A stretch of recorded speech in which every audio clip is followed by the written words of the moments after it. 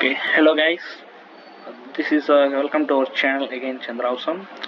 So today I'm going to teach you about the new tool in the Onshape Part Studio. So I'm getting in first of all. What our purpose is, guys? We have, for example, if we design this part in this particular Part Studio, right? This gear one.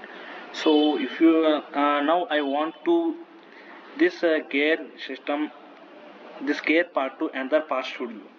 And that means how do I want to do? So for example, let me create a empty part studio. Okay, this is an empty part studio. I want this gear to import to into the new part studio 4. So how do I can do that? For this you have one tool here called Derived. So using this tool, you can import any parts from one part studio to another part studio. See, when I move the cursor to the particular tool, it's clearly explaining what is the use of it. Right? So I'm clicking on this tool and see, it's asking which parts you want from which part studio.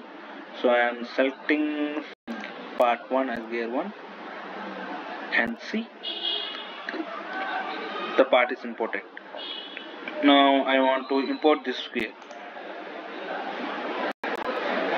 See, like this it will like this we can import the files into our another part studios from one part studios using the derived tool, and click on this button. And now you can edit this file however you want. For the moving of positions, you can use the transform tool.